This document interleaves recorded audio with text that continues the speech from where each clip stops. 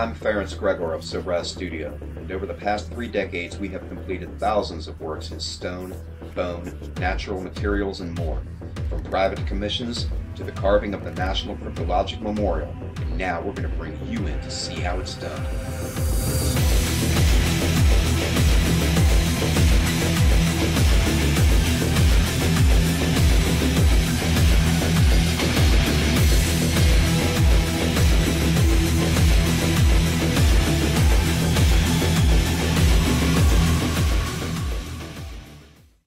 Welcome to Sobraz Studio Arts Carving.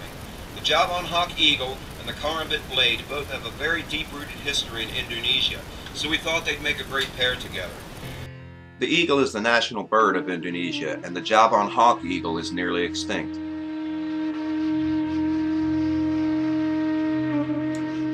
Depicted in many forms through a traditional history, such as Garadu, the man bird, accredited to the constellation Aquila. And the Karambit began as a very simple farming tool, yet evolved to become the weapon of kings. We have a nice large Karambit blade that Ilya from Baltimore Knife and Sword has hand forged for us for this project, and we're going to select material based on a few different factors.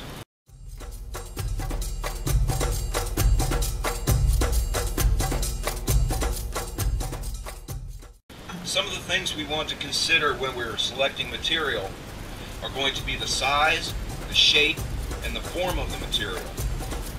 Warthog tusks do not have a straight line arc, they curve back, so they're going to have that little twist near the end. We're going to need a good 8.5 inches measured on that outside curve so we can stay proportionate with this blade and stay cohesive with our design. Other things that we do want to consider are going to be the structure and the condition. Here's your gum line. They're hollow up to this point, and they start to close up into that interstitial zone, which is the nerve path, and they get very solid at the end.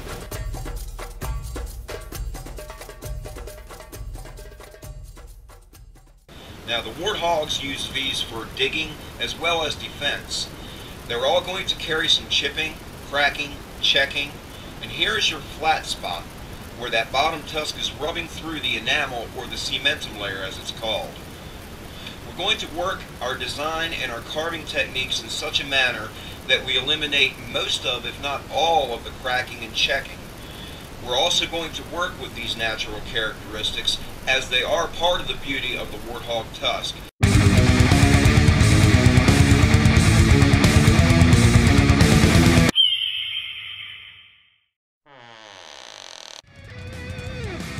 We begin by cutting down the tusk. However, we want to make sure that we leave ample material and keep proportionate with the size that we're going to need for this carving.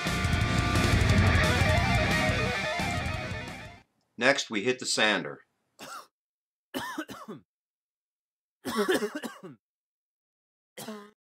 We'll remove some of that outside staining and wear. We're also going to start profiling and tapering down the end of this tusk. This is going to give us a better idea of the structure inside, where those cracks and checks are that we're going to be working with.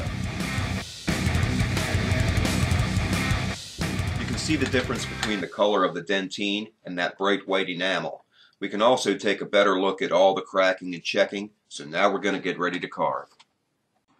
We'll begin to create different levels by using strokes that are cutting into the rotation of the bit. Carving is a process of subtraction, so it's vital that we don't remove too much material too soon.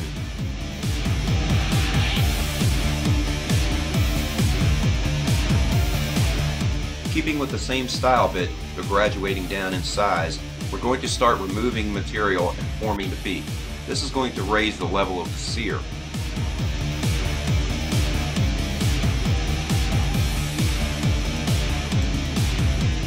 We'll go ahead and lower that profile of the cranial ridge. Just take a little off the top. That concave fluting you see on the side is very important. We're going to take advantage of that as we start the occipitals. Using the flat and the front edge of the bit, we're going to work together with the concave fluting on each side. This is going to help create that ever majestic brow line you see over the piercing eyes of raptors. For those of you who can stand it and don't want to hold your ears, take a listen to just how lightly that we're actually working right now against the material. as we redefine that sear and the beak area.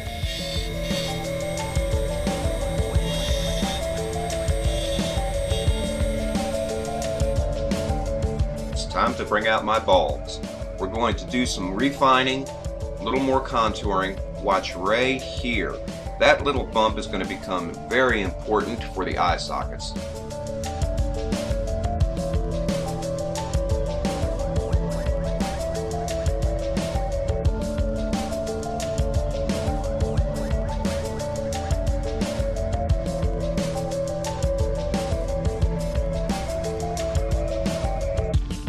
Once again, we're going to use the same style bit and graduate down in size. We can get in and refine some of those tighter areas.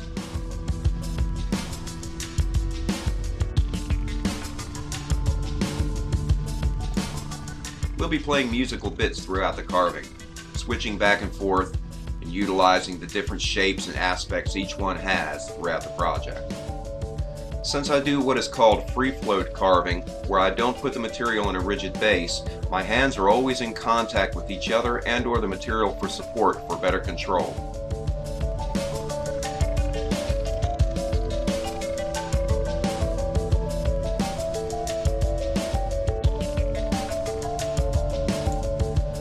We'll start to go ahead and define some of these head feathers. These are very small and there's lots of them, so this is going to take a while. Let's speed it up just a little bit.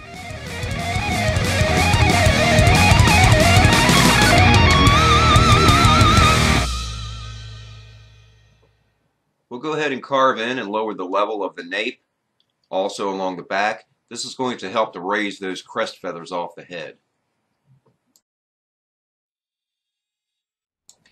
It's time to hold those ears again, or not. Listen to just how lightly we're working here. You don't hear the RPM of the motor change.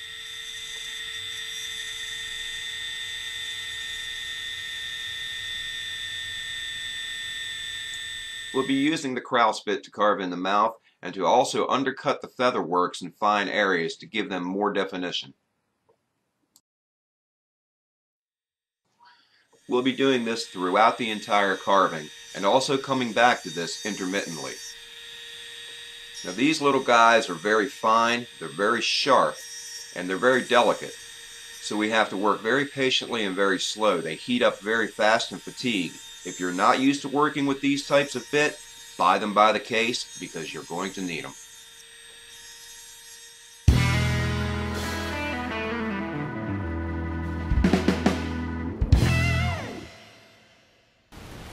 Okay, so we've done a lot of work on this carving since we've seen you last. We've blocked out, or roughed out if you will, a lot more of the feather work into the wings. We've contoured a whole lot, brought some more shape to it to give him a lot of motion as he's in flight.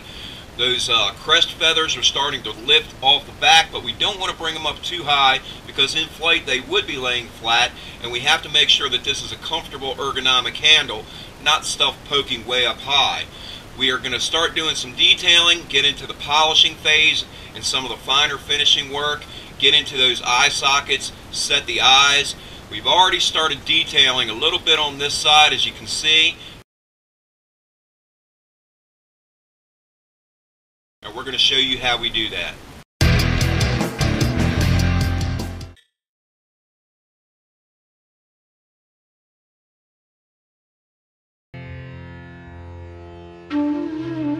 The rachis, or shaft, is that bony line that runs up through the middle of the feather. We can create this by carving two parallel lines to give it definition. We want to be careful, these lines do not intersect.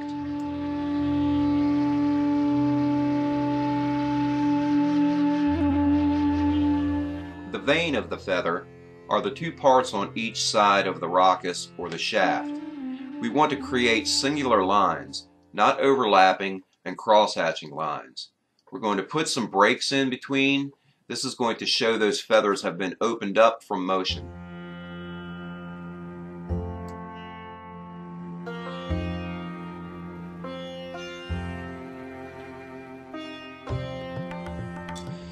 As we'll be repeating this process over and over and going back in and redefining even finer lines to these feathers with smaller bits, we're going to show you on a larger scale by doing one of the primaries now.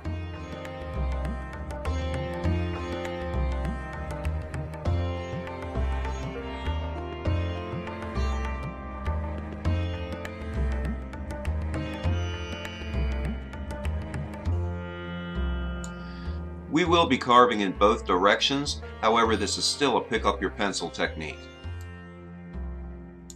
We want consistent lines on both sides of the feather. Again, we'll tighten things up with that crouse bit, undercut some of those fine areas, and feather out some of the smooth ends. We'll be repeating this process over and over throughout the carving. Now it's time to take on setting the eyes. The eye socket will be created in that raised area that we made with the ball bit earlier.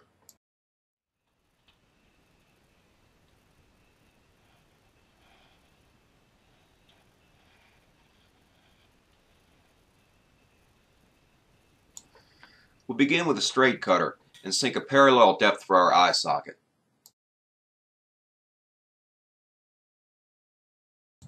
At more acute angles, we'll start to really open up some space under that brow. We'll get in with a smaller bit, create more space up inside the lids. We'll slip him in on an angle, and voila, the lid will wrap around and hold the eye. Now we can finish the detailing around the eye sockets, go back through the entire project once again, tighten everything up, and move on to the sanding and polishing. We've already hand sanded up into the fine grits in preparation for the polishing wheel. This not only cuts down the time we'll need on the polishing wheel, but it's also going to allow us better control so we can keep a light pressure, get the surfaces polished, and avoid heating. Careful to stay off of the carved areas for now. We're still going to go in and tighten those up again. Smaller areas we're going to do with a felt wheel. Get into some of those tighter spots, those smaller areas. We're using a white rouge and gently going across the top and just highlighting the entire piece. We don't want to get too far in here, lose our definition, or cause burning. We've carved our guard, had it cast in bronze. Used fossil walrus for a spacer, finished our carving in the warthog tusk. Taken a finely hand-forged blade. Formed our handle to the guard. We've taken all of our components and assembled them to create the Javan Hawk Eagle Karambit.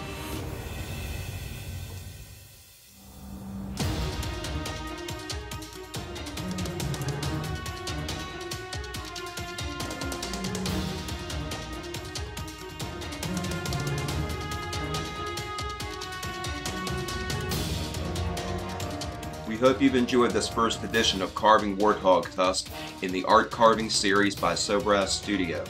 Stay tuned and subscribe for more educational videos and how you can win your own custom carved pendant to be featured in our art carving series. Visit us on the web at www.sobraz.com and like us on Facebook.